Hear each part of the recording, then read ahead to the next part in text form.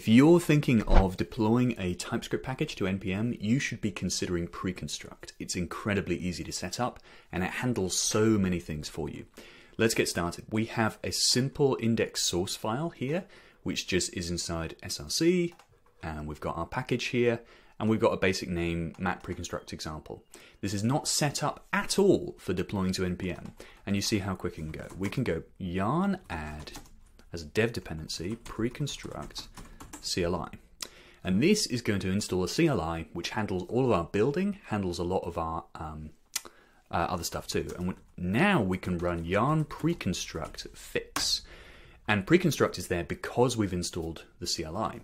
You'll notice here that it's added dist map preconstruct example cgs.js into our main, so we don't even need to think about our main.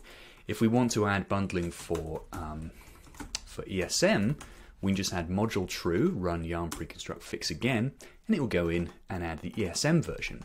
And now we can run yarn preconstruct build. And I'm just going to, while this is running, just going to add this into a script into my npm as well. So we've got build yarn preconstruct build. And now we've got a dist file with all of the correct stuff in there. I'm just going to git ignore it actually. And we've got cgs.d.ts, we've got all of our declaration files properly exported. We've got everything working for ESM as well if we want it. It just gives you everything out of the box. And from here, I could just run yarn publish or npm publish and send this up to the cloud, and it's ready for you to use in any of your apps.